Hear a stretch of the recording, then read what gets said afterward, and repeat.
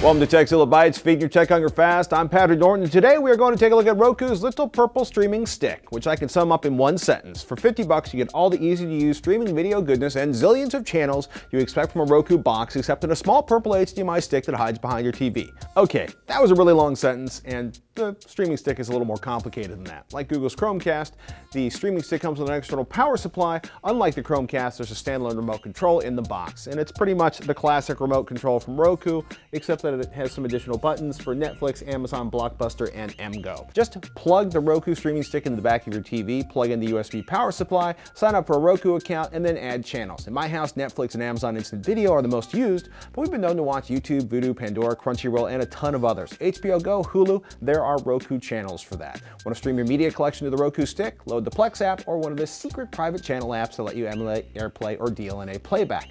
Sure, there are thousands of channels you probably won't care about on the Roku. There must be 700 church channels, and I'm sure some of them disagree. But as long as you're not looking to play movies you bought from iTunes or the Google Play Store, you should be good to go. And if you're creative, you might even get those to work. Of course, streaming video boxes are all about streaming video, and, well, look, it's a Roku box. 1080p video streaming looked great.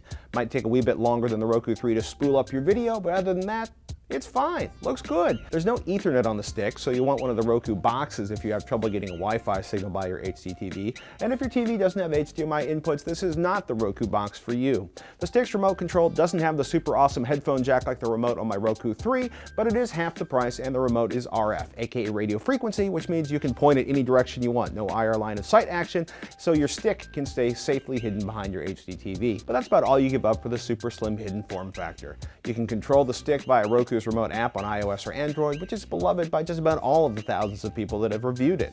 I'm a Roku fanboy, no hiding it, but to be honest, I run an Apple TV, a Chrome stick, and a home theater PC at home too, along with a Blu-ray player.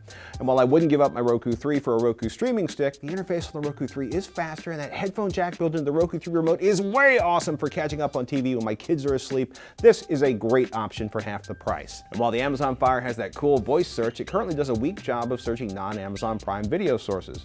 Roku's search looks at tons of apps, including Netflix, Hulu+, Amazon Instant Video, Crackle, Vudu, HBO Go, Blockbuster On Demand, Redbox Instant, just about everything that can run on the Roku. Which reminds me, I gotta figure out if I can run our sponsor, audiblepodcast.com/Tekzilla, get a free audiobook on the Roku box. I mean, usually I listen in the car or on my iPhone when I'm commuting, but audiobooks on the Roku box, gotta check that out. Hey, while I'm talking, the Roku platform offers way more channel options than the Apple TV, and it's just as child and non-techie friendly, but the Apple TV is pretty much your only option for a lot of iTunes content. If you want games, I'd definitely roll with the Amazon Fire TV, and if you live in Amazon Instant Video, the Fire's voice search is pretty cool. And that about sums it up for the Roku streaming stick and just about every other popular streaming box on the planet. Let us know what box you use to watch video down in the comments. Please subscribe at youtube.com/Tekzilla or Tekzilla.com, and hey, feel free to tweet at Tekzilla. I've been Patrick Norton, and thank you so much for watching.